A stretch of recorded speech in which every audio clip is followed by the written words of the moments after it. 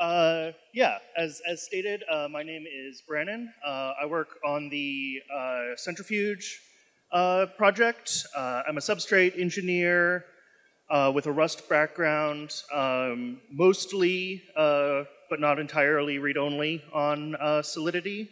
For the past year and a half, I have been primarily working on converting our main product/project from Ethereum to be part of our Substrate chain as a bunch of pallets. And that's several thousand lines of Solidity into many, many more lines of Rust, although that's not one-to-one because we have added new features in the process of this port. Feel free to jump in with questions. If I just blow through my slides, this is going to be a very quick talk. I think we have a normal time slot, but there's no one right after me, so if there are conversations to be had, I'm happy to have them. And I'm happy to pull up real-life code examples, dig deeper into anything, et cetera, et cetera. So the sort of high-level agenda, why did we decide to move from Ethereum to Substrate in the first place? Some high-level language thoughts on Rust versus Solidity, and then getting into some of the nitty-gritty things that are really different between the two, especially around error handling, math, storage, and weights/gas and benchmarking in Substrate, everybody's favorite thing. So why did we pick Substrate? Mostly all of the same reasons that Parity and Web3 Foundation say that we should be using Substrate. The frictionless upgrades, being our own level 1 chain, but really especially computational flexibility, right? Things like being able to have unsigned extrinsics, being able to have the chain automatically perform operations and things like on initialize, on finalize, on idle, really having control over when and how computation happens in the chain.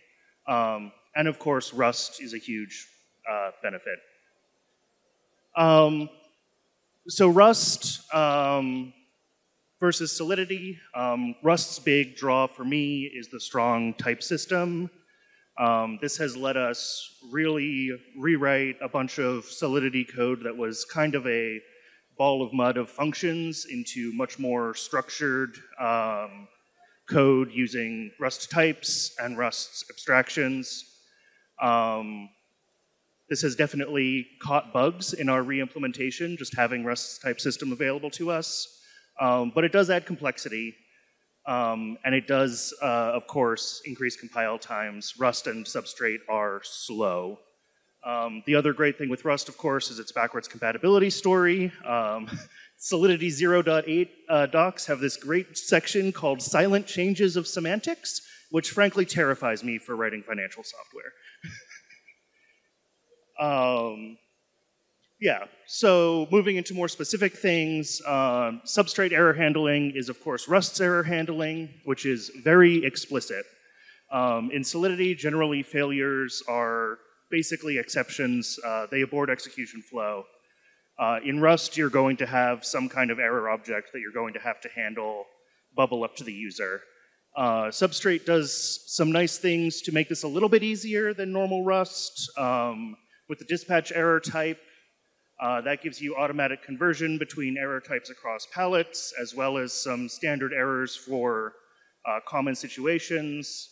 And of course, Rust gives you the question mark operator and combinators, but it's still a lot more verbose than the matching Solidity code, Solidity code would be. The other big difference is related to how storage changes are handled when a failure happens. In Solidity, calls are transactional by default, which means in case of some sort of error or failure, all of your changes are undone. This is not the case in Substrate. In Substrate, you have to explicitly pick some method of handling cleanup. And that's usually going to be either making an extrinsic transactional or using something like try mutate, so you just skip actually committing your changes to storage. And I've got quick example of kind of both of those operations and when you might use them. In the first one, we do a balance transfer, and then if the second balance transfer fails, we need to roll back the first one.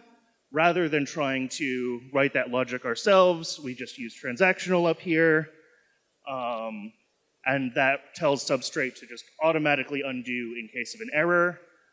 In the bottom one, we only have sort of one error case, so we can write our code right to our value as if we're going to change it, and then if this errors, the whole try mutate aborts, and it's never actually committed to storage in the first place. In my experience, once you get past the most simple extrinsics, you're going to end up making everything transactional. Keeping track of when it is and isn't safe to rely on try mutate or nested try mutates becomes impossible, and it is almost always better to just slap transactional on anything complex. The other thing that was really nice moving from Solidity to Substrate was having a robust math library. Anyone who has done really complex math in Solidity has almost certainly had to write some of their own math functions that really should be built in. I know that Tin Lake had several of its own. Solidity gives us standard fixed point traits and types, specific types for representing fractions, all that interact nicely with integers, which is what your balance is almost certainly going to be. It's a big integer of Satoshis, and all with good support for checked math, which I believe Solidity 0.8 added checked math by default finally, although as with all other errors in Solidity, it's a revert, and there's sort of no way to manually handle and recover from that error if you want to. Checked Arithmetic on Substrate is nice, but it is, again, because it's explicit error handling in Rust, it can be tedious and verbose. What I have found is you almost certainly always want to break out any complex math into its own function, because then you can use the question mark operator and it's just a lot cleaner. Or the other option is to just go full functional. And this is kind of two different implementations of a checked accumulate, which can either functionally fold everything, and if any error fails, it will finally return none and turn that into an error. Or in this version, we have this inner helper function, which exits with none if any of the checked additions fail. This one is actually better, not just because it's more readable, but also because it exits early, whereas this one will happily iterate over the rest of them, deciding that it can't add over and over, which I didn't realize until this morning when I re-looked at my examples. Storage is the other big difference. Storage in Ethereum is slots.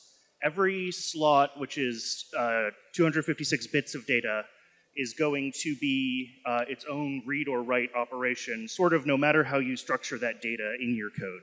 If you have a big array, that's going to be potentially in a bunch of slots. If you have a hash map, that's going to be in a bunch of slots. It doesn't really matter.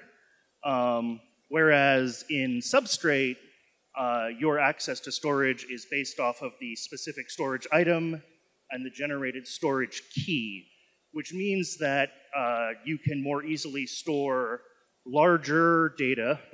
Don't go wild and be storing megabytes, but arrays of hundreds or thousands of items are reasonable to store as a single storage item, and that's only a single storage lookup in Substrate, which can allow you to much more easily say if you have a function that needs to generally iterate over a bunch of items, storing it as a vector actually makes sense in Substrate and can give you performance and weight improvements that you wouldn't necessarily see in EVM.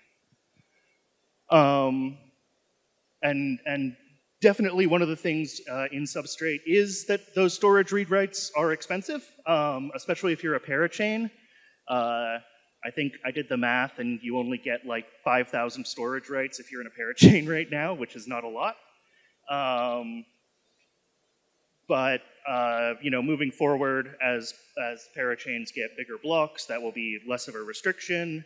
But of course, moving forward, we're also going to see the proof of validity weight being taken into account, which means the number of bytes that have to be sent to the relay chain will start to count towards transaction weight, and that will probably change some of this calculus about how you choose to store large values in the future.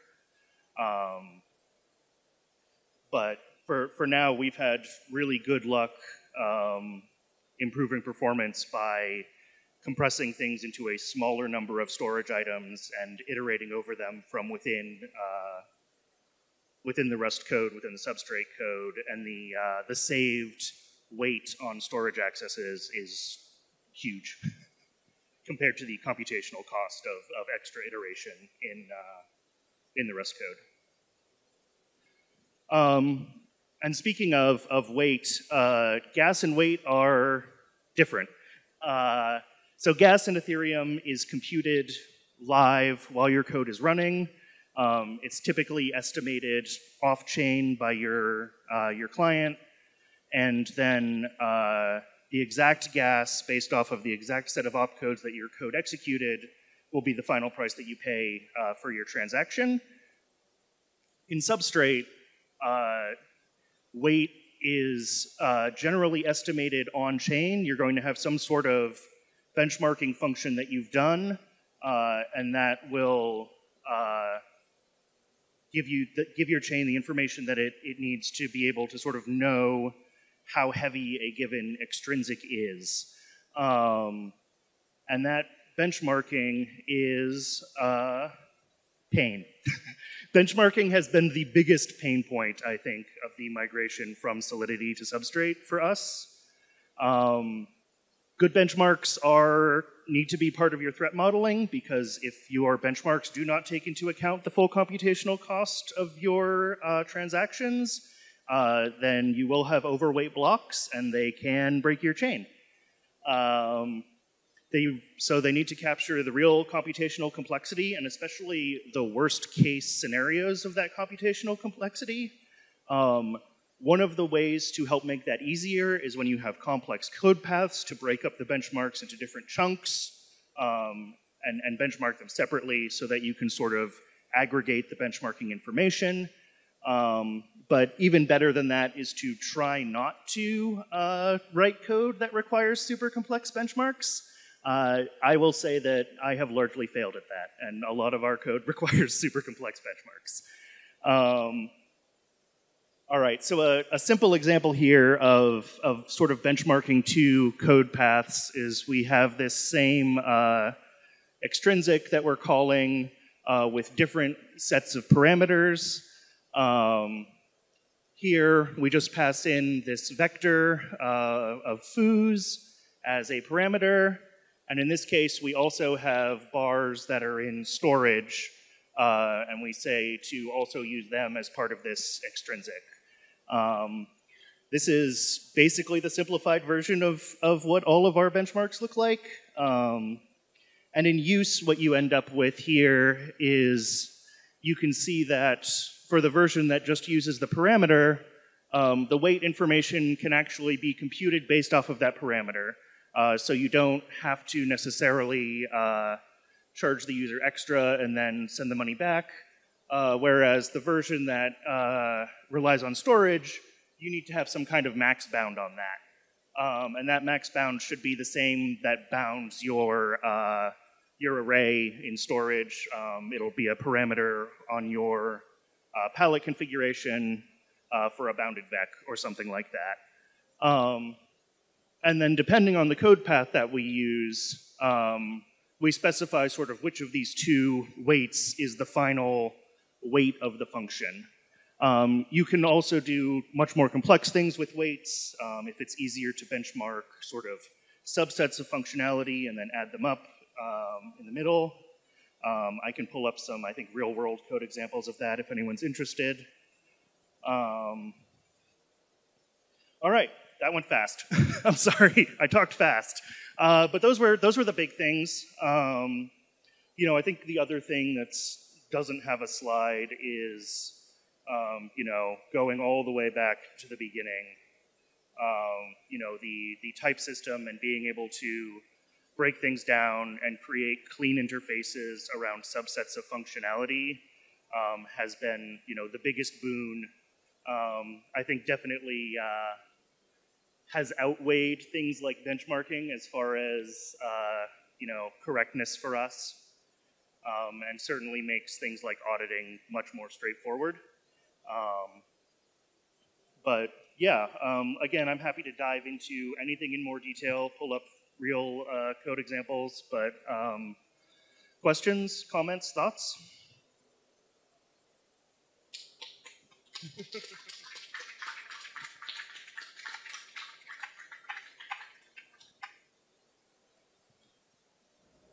Hello. Hi, thank you for the talk. Can you, like, do you know, like, why the weights have to be estimated on-chain as opposed to just using the Ethereum approach where you give a node, like a transaction you want to execute, it kind of simulates it against the current head? So my understanding is that that is related to using WASM and especially allowing the WASM environment to do things like JIT. We're not running in an interpreter where we can keep count of every sort of virtual instruction. It's like compiled, optimized by the JIT environment. And it gives us a huge performance increase in Substrate to be able to just sort of say, okay, we know this whole operation takes so many microseconds instead of counting sort of every instruction. Okay. And so with your code example, I think you showed like you choose the weight to be the maximum. Yeah. Is that maximum weight analogous to like a gas limit? So that's the maximum weight you're allowed, but if it uses less than that, then the actual weight will be less? Right. So what happens in Substrate is that it ensures basically that the user can pay whatever this maximum weight is, and it is sort of analogous to the gas limit, except the chain decides it, not the user. And then based off of whatever you sort of return as your final weight, based off of the actual computations you've done, it refunds the difference between sort of the initial estimation and the final version. So, you know, in this case, because, you know, weight computation has to be fast, so we can't, like, query storage to know how many bars there are, right? So we say, okay, you have to be able to pay for whatever, 1,000 of them, because that's our max. But then if we only have 4, you know, at the end, you'll only pay for 4. Got it. Okay, thank you.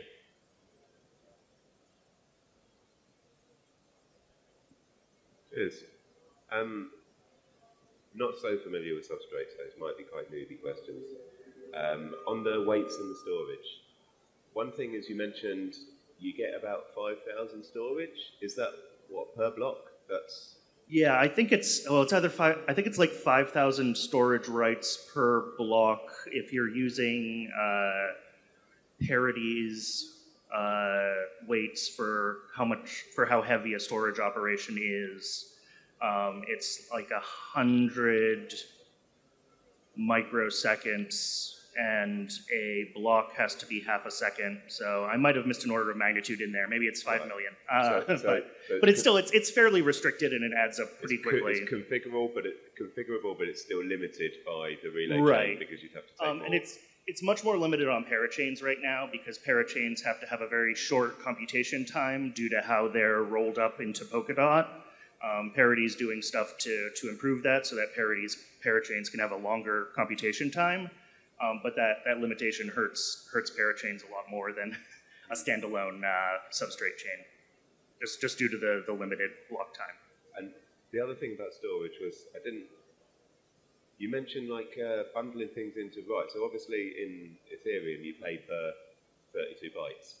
So how does it work that it's cheaper to bundle things into long elements? Yeah, basically you bundle things into whatever structures make sense. Generally, There's no the weight is per storage operation, and that should hopefully never be more than, I don't know, a couple of kilobytes, or you're going to start doing bad things to your database. So is it that you don't really pay, larger storage is not really so much more expensive? It's not proportional, is it? Right. So when you're writing your own palettes for a chain that you're contributing to, generally larger storage isn't as big of a deal as the number of storage keys, because the depth of the storage tree is what's going to make traversal slower and things like that.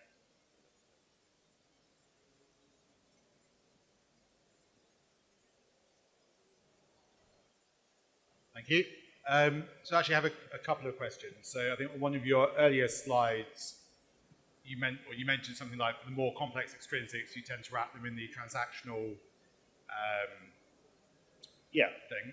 Do you, any kind of thoughts in terms of like performance impact of that approach versus more kind of manual approach of? It has a performance impact. I don't know how easy it is to benchmark, and I haven't tried. I think generally trying to, for any really complex, like if you're building high-level business logic that's doing, multiple balance transfers and potentially working with NFTs and things like that, like trying to keep track of what you might need to revert is so hard that just letting the database layer do it is better. I haven't even considered trying to do it manually, honestly. Okay. And then the other question, so on the benchmarking side, so obviously once you've written your benchmarks, like on one of your slides you have those example benchmarks, you obviously then have to run them on some sort of machine somewhere. What sort of, like, do you have like some reference machine that you run your benchmarks on, and then how do you kind of deal with some sort of variance you see from, some kind of physical hardware impact of, Right. Yes. So because substrate weights are time, they are the number of picoseconds that an operation takes, I believe, is the measurement of weight. That is based off of real hardware. Parity has recommended hardware for Polkadot validators, and your recommended hardware for your chain should be no better than that, or else a Polkadot validator might not be able to, run all of your computations in time if you have a full block. We base our benchmarking hardware off of their sort of standard recommended validator hardware, so that our times are sort of in line with what actual validators will run. And we recommend that our collators use sort of similar spec hardware. Okay, so you literally, like, it's just some like AWS EC2 instance you always use. Yeah, it's a GCP instance, but yeah, we have a benchmarking server. Yep. Okay. Any other questions, thoughts? Do you have any thoughts about like smart contracts on Substrate, like Ink and? I haven't looked into them in great depth. I think from my perspective, having extensibility and composability is really good. XCM on Polkadot gives us composability, but not necessarily extensibility. And I think trying to do something like XCM to Moonbeam for every sort of situation where a user might want to, sort of script part of your chain is silly. So I think it probably makes sense for most applications to have some level of, smart contract interface. And I know that we've talked about it. But I hasn't floated up high enough on my priority list to really dive into the details yet. Right. So the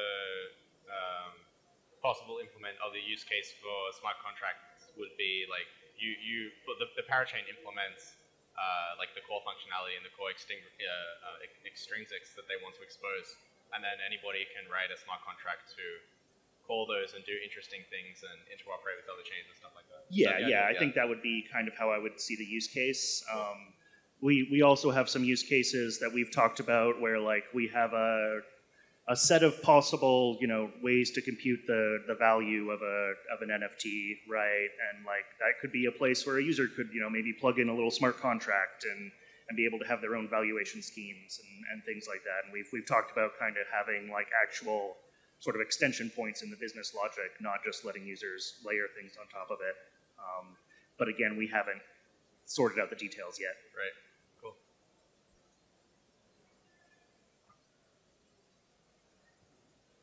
So early in the presentation, you talked about how you really like that Substrate has the on initialize, on idle, on finalize. I'm just curious, what are some of the things that you guys have leveraged that for? Yeah, so this was my my most recent bit of optimization was so what Centrifuge does is it's a lending on chain, so we have to compute and accrue a bunch of interest rates. And what we are now doing in on initialize is we are constantly ticking forward every interest rate at every block, and when a new asset comes in that's priced with a certain interest rate, we normalize that price to whatever the current interest rate is. So if 5% has accrued forward, we normalize your $100 and it'll be okay. It's whatever 80 something normalized, and you multiply it by the accrued rate, and it comes out at $100 at the T0 for that loan. So that lets us we do that in on-initialize now, which means that any math involving interest rates, computing the current present value of things, doesn't have to tick forward rates. We don't have to deal with exponentials in every single extrinsic, which also simplifies our benchmarking. So that was big for us on initialize. We've also talked about using on idle to opportunistically refresh some computations that users can fire off an extrinsic and say, I want this latest computation to be done for like the total value of a pool of assets at the current time based on their interest rates and all that. And we could potentially opportunistically update that in on idle sort of whenever there's time available in a block.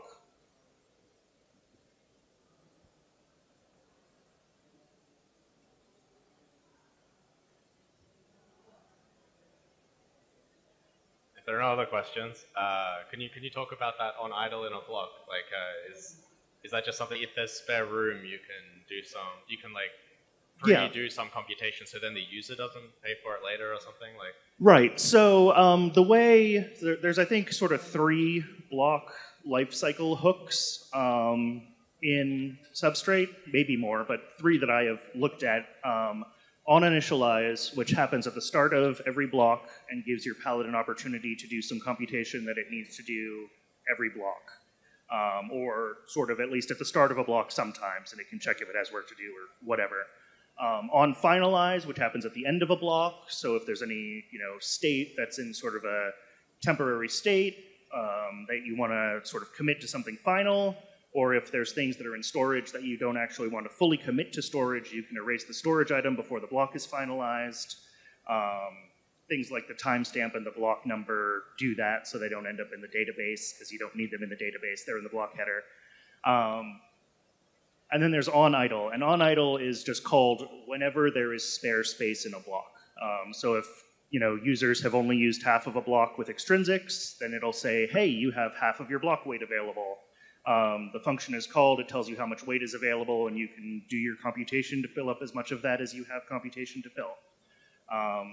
Obviously there's, if you're doing a lot of things in on initialize or on idle or on finalize, you have to figure out how to appropriately, compensate collators who aren't, getting paid with transaction fees and things like that. But I think on idle is especially good because you know how much space you have available. If you're doing heavyweight computations in on initialize, you sort of have to figure out like, what's the most of a block that I want to let this take up and set a weight limit. If you have multiple palettes that are potentially doing really heavyweight things in on initialize, you need to plan for the worst case, right? And say if all of these have to run, there's 6 of them, they can only use 1/6 of a block each. Whereas if it's on idle, then they kind of opportunistically fill in whenever they can. So on idle is really powerful, I think, and you know, really all of those block lifecycle hooks that give you control over computation, like you can't do any of that on Ethereum, right? Someone always has to fire off a transaction to make computation happen. Yeah, so does that kind of avoid the pattern in Ethereum where you often have, before a user, like at the beginning of a user's transaction, you'll go and like update all of these values, like for example it is like a debt level or an interest rate or something like that. Right, yep, so exactly. I think like, you know, Maker does something similar to what I was talking about with like normalizing values to a shared interest rate, but in a Maker transaction, whoever gets to it first is the one that has to pay for doing that update, whereas we do it on initialize, and it's just, you know, it's a common feature of our chain that interest rates are always up to date and available for code, right? And no one has to pay that. Right. Does anyone pay for that, or is it just like? Yeah, there's no transaction fees for it, so depending on how, you know, it's up to, you know, parachains or, you know, chains in general, how they compensate their validators and their collators through block rewards, right? And making sure that it's, but no, generally, you know, I think of the economics of paying for block space, paying for a transaction, you know, is about largely about abuse prevention, right? Not letting someone fill up the block, and you know, compensating collators and validators is sort of a different economic question, right? So when we're dealing with these life cycle things that are built into the chain, you know, the chain operation doesn't have the same, you know, the need to prevent abuse that transactions have, right? Cool, thank you.